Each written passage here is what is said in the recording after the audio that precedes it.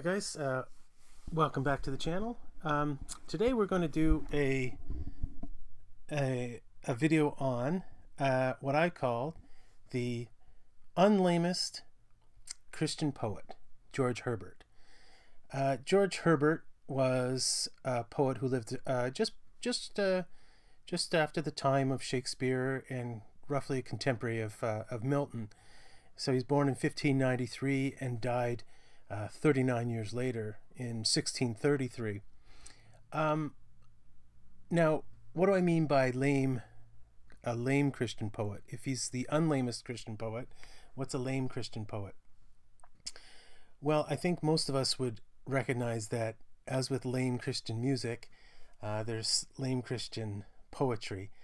And let me start by maybe showing the best of what we might call the lame Christian poetry. So the best of the worst. And it's, well, I guess with everything, the quality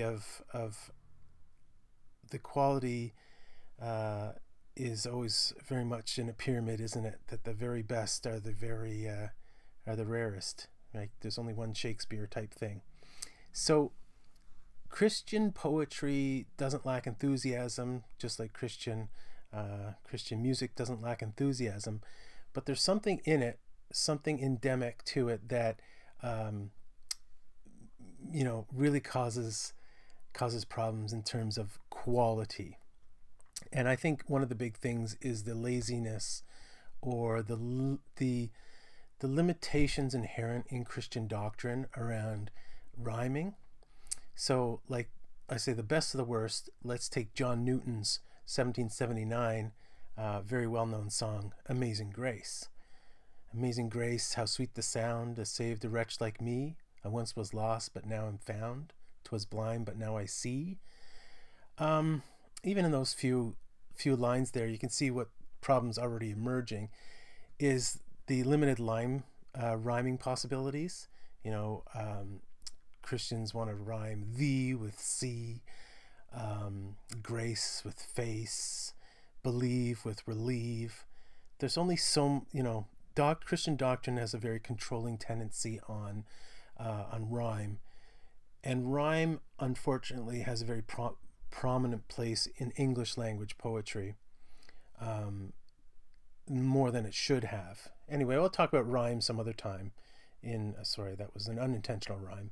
We'll talk about rhyme another time when we're talking about poetry. Maybe do a whole separate video on it.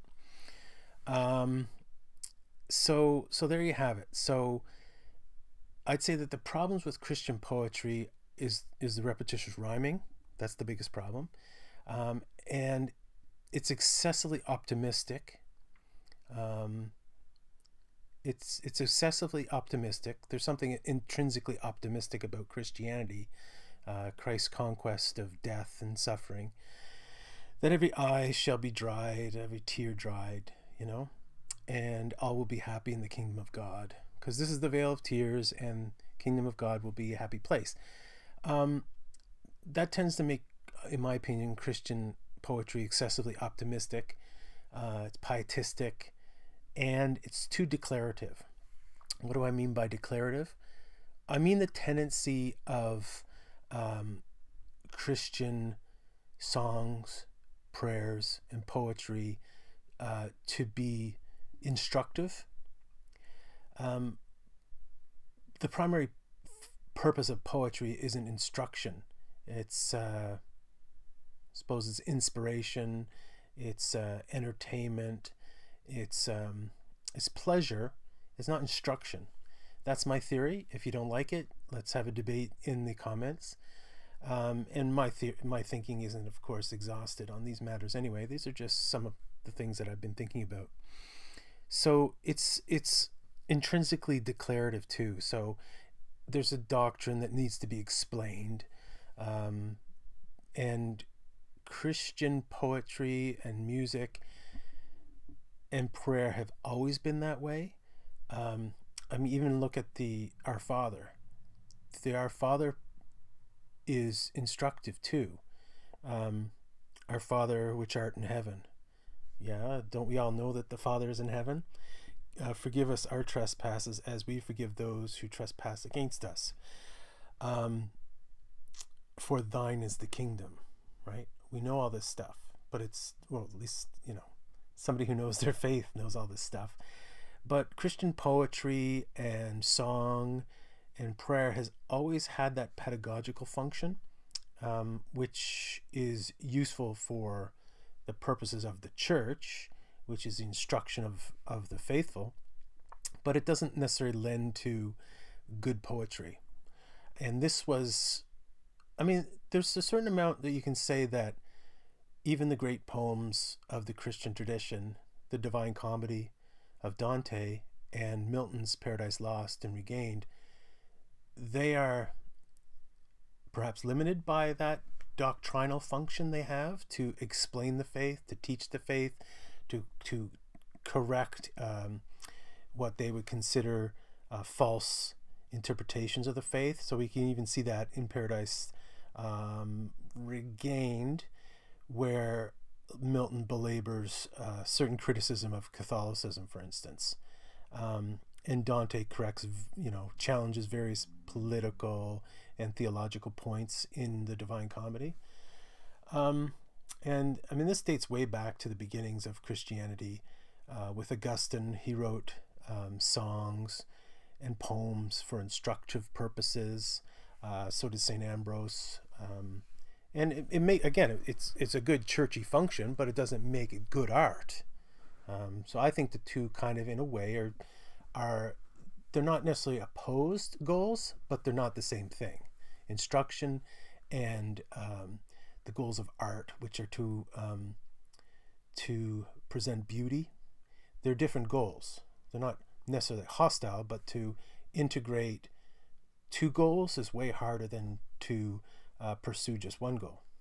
So that's why Christian poetry is intrinsically, or has a very hard battle with not being lame.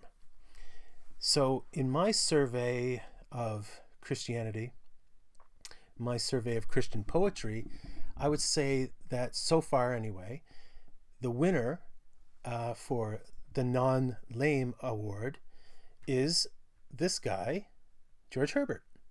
So George Herbert, again, he's well known, but he's not, you know, he's like a tiny pebble in between the giant boulders of Shakespeare and Milton, for instance.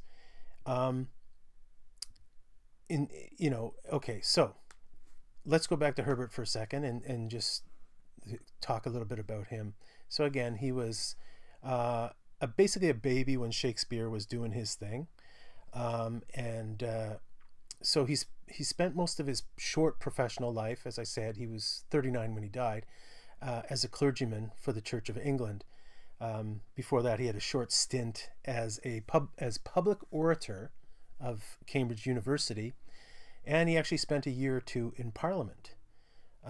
So he had a pretty successful career, even though short. And the fact that he basically chose a very simple life as a pastor in a small church is really credit to his character. He could have certainly continued in the circles of the great at Cambridge and in court circles and so on, and stayed on in Parliament, as many did. I mean, you know, Ben Jonson, his rough contemporary, was in those courtly circles and so on. Again, his life was rather short, and most of his poetry was published in a volume called, or entitled, The Temple. So his book of poetry is called The Temple.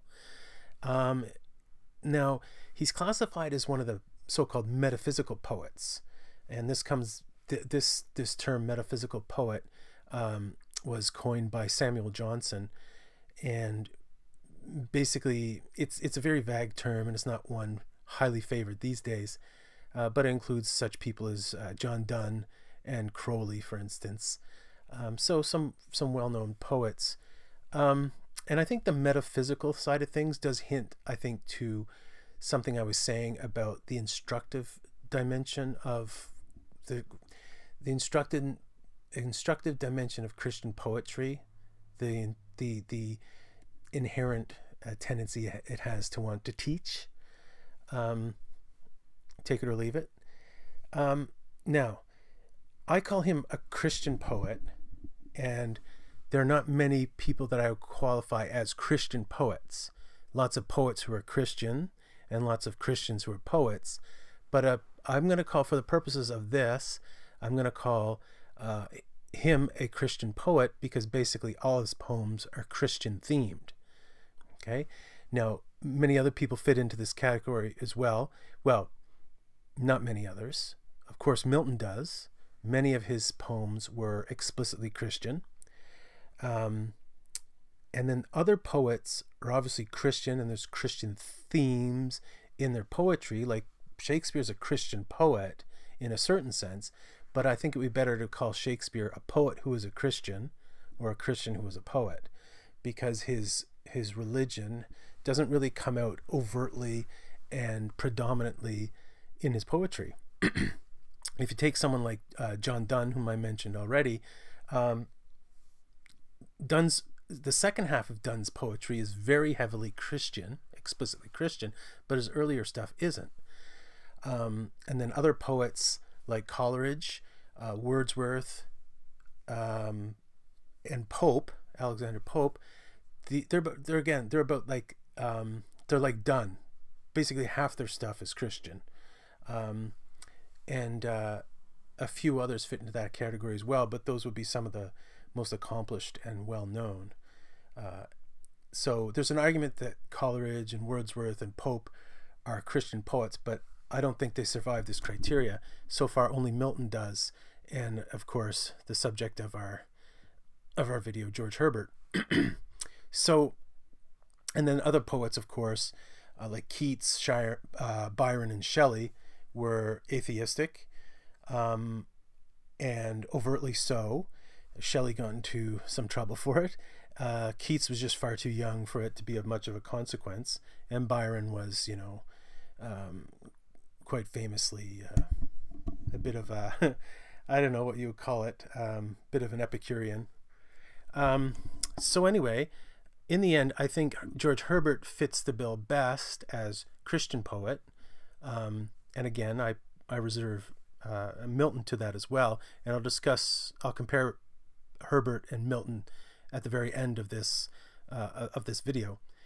Now, the other thing is, of course, so I'm talking about the Un-Lamest, or in other words, say the best. So who's the best Christian poet?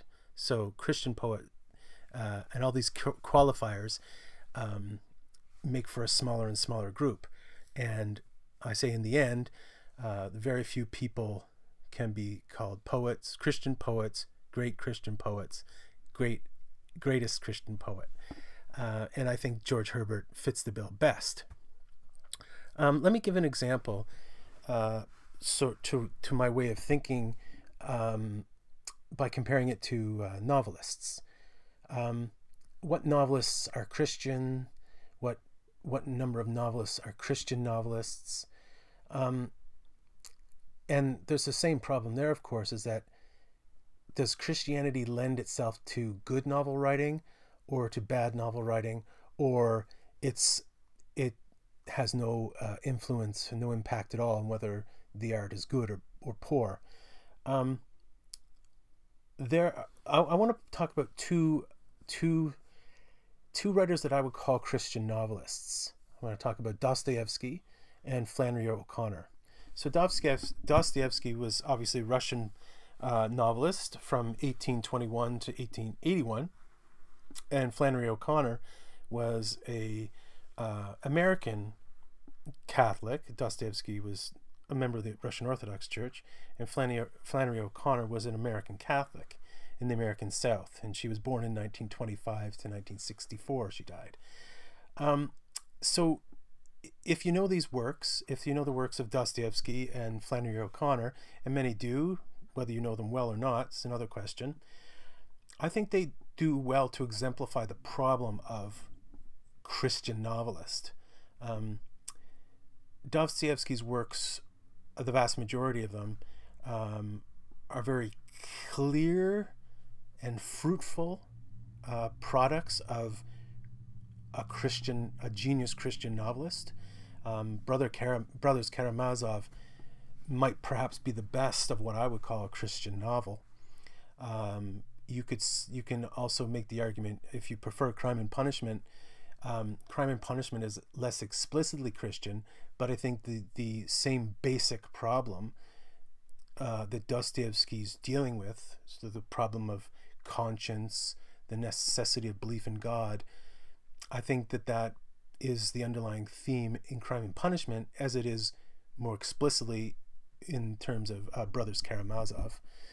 And other ones of his works, like The Underground Man, it's the same writer, the same ideas, the same philosophical quandaries. Underground Man is often incorporated in courses on philosophy department courses on existentialism. And The Underground Man is, let's put it this way: if Crime and Punishment is Christian, then Underground Man is Christian. Okay, and I would argue that they all are, because it's the same basic universe that Dostoevsky's created, same intellectual, artistic universe. So if Brothers Karamazov is Christian, then they're all Christian. Now, Flannery O'Connor is another very successful, in my opinion. I don't mean the word successful to mean monetarily successful. I mean artistically successful. Flannery O'Connor's most well-known work, it's a short story, A Good Man is Hard to Find, is a wonderful example of successful Christian, well, in this case it's not a novel, it's a short story, of Christian narration. And if you know the book or the short story, then wonderful. Her novel Wise Blood is another more obvious Christian-themed book. It's not about Catholics, but about basically this guy who creates his own religion, his own version of Christianity. And other short stories, like her Good Country People, for instance, are wonderful, wonderful artistic attempts to deal with the problem of integrating life and Christian doctrine. So, I mean, I could phrase that and rephrase that in different ways, but how does the Christian doctrine or the Christian belief, or the problem of belief in God, the problem of faith, how do these things impact human life? And can the author make good art out of their interaction? Okay, so that's my definition of Christian Christian art, or Christian fictional art in this case. What is the interplay like between Christian doctrine and human life? Okay, now taking that definition or that question and applying it to the works of George Herbert, this is why he rises up and to his status of greatness, I would say. I'm going to quote a few of his poems, hopefully not too long to make this too long. I'll put all the text and more than I'm going to read out. I'll put it on the video here for you to read yourself, and you can pause it if you need to. But this is my essential point, is the success with which Herbert integrates human life, so human experience, and Christian doctrine, the interplay between the two, the artistic interplay he's able to bring about between the two. So this is from his poem Affliction, Affliction 1. He must have had obviously more than one poem entitled Affliction. What pleasures could I want, whose king I served, where joys my fellows were? Thus argued into hopes, my thoughts reserved, no place for grief or fear.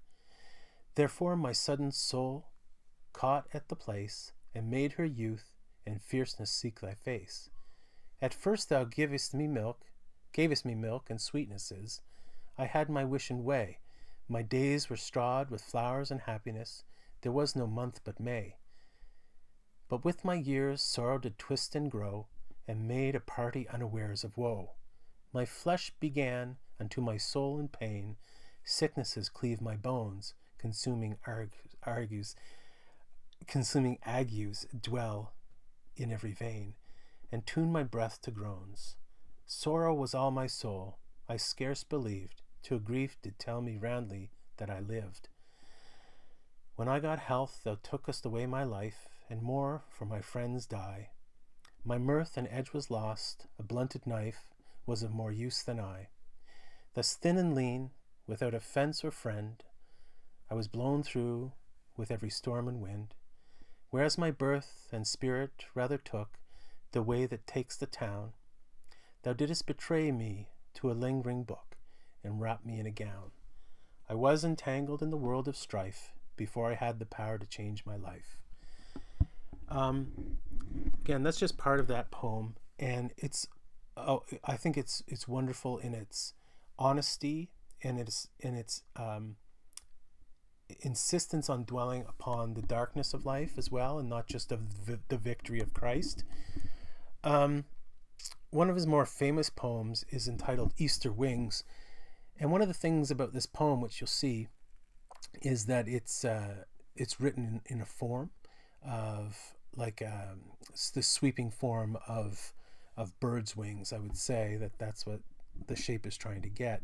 But if you look at it, it's written in this almost in this chiastic structure, and in fact the contents of the line